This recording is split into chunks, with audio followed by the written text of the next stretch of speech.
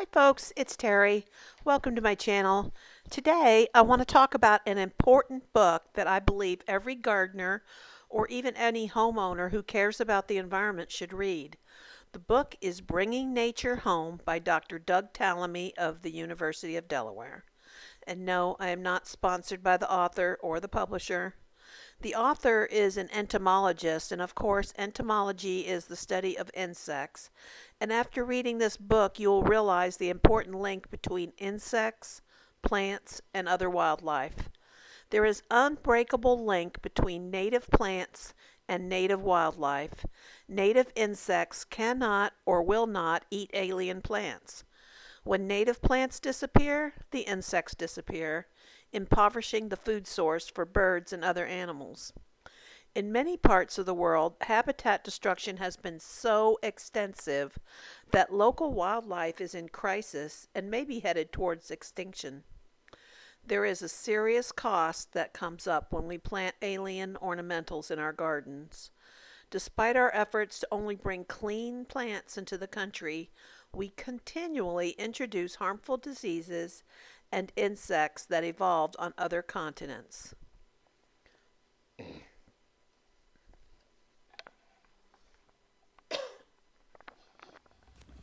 This is the copy that I read, which is a library book, but I'll have to get my own because this is a great reference book to have. Anyway, the basic premise of the book is that planting plants native to your area are not only good for the environment, but an important step we all need to take. So, I had a lot of fun taking an assessment of the trees and plants in my yard.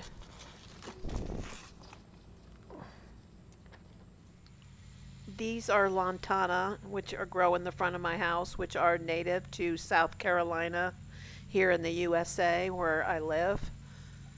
And monarch butterflies love these. They're always flitting around the lantana flowers.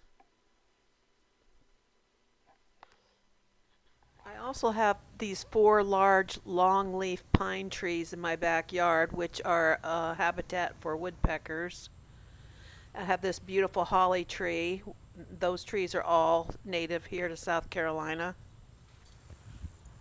I first thought for sure the crepe myrtles were going to be native to South Carolina because they are everywhere, but I found out they actually originated in Asia.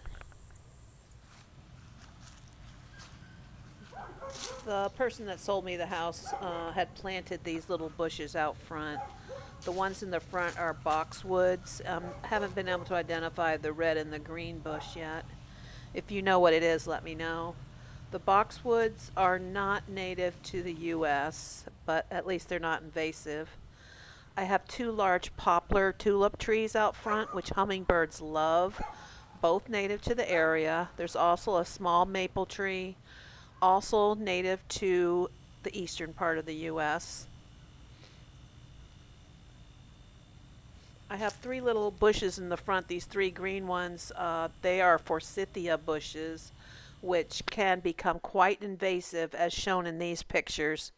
These ones are not mine, but you can see how out of control they can get, and they actually can prevent other helpful plants from growing.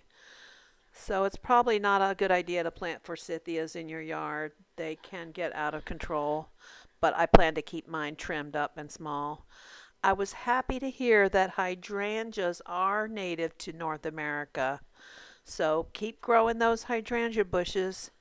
And when you're out in a nursery picking flowers or any kind of plants actually, make sure to pick ones that are native. Just do your research. And by the way, the chrysanthemums or mums, one of the best-selling plants in the U.S., are not native to this area. They're actually from Asia, I believe. So let me know what kind of plants you found in your yard. Are they native? And thanks so much for watching. Please subscribe.